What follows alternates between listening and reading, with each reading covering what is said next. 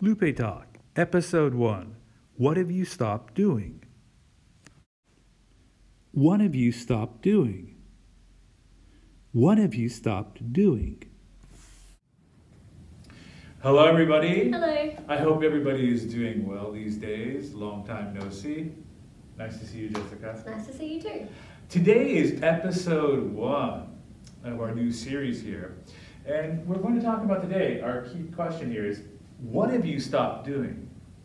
But what have you stopped doing because of the coronavirus? Or because of the coronavirus, what have you stopped doing? So I'm going to ask Jessica, because of corona, what have you stopped doing?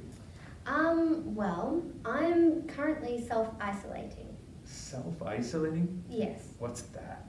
Well, self-isolating is trying to stay at home and avoiding going many places or seeing many people. Okay, so you just don't want to contact other people. Yeah. So self-isolating means that you're trying not to meet other people. Yes. Oh. So what is one thing that you've stopped doing because of corona?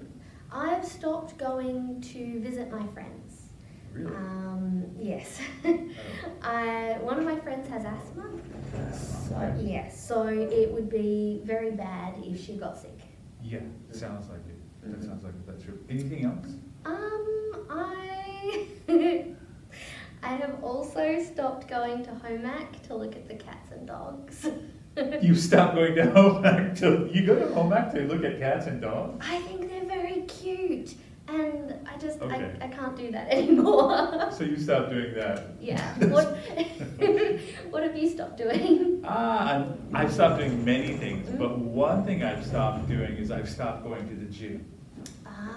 Yeah, I like going to the gym. I'm a member of 24-Hour Fitness in Kashima.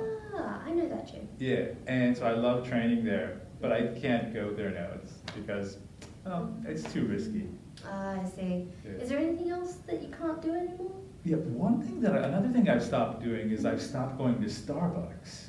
Starbucks? Starbucks, you know. Why? Well, now it's not open, but before I stopped going there because it's, again, a dangerous place in terms of getting the coronavirus. I don't want to, there are a lot of people there. And I love to go to Starbucks. I love to go there to drink coffee and relax. I love the atmosphere. So it's something I miss. Yeah. Is that everything that you've stopped doing? There's one more thing I've stopped doing. Another thing I've stopped doing is I've stopped going to Tokyo.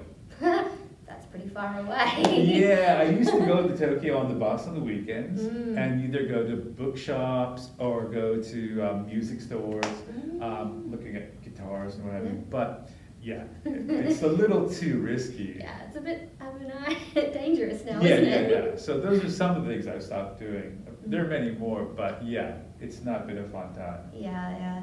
It takes a lot to have to stop doing some of the things that you love doing. Yeah. So everybody, I hope you got it.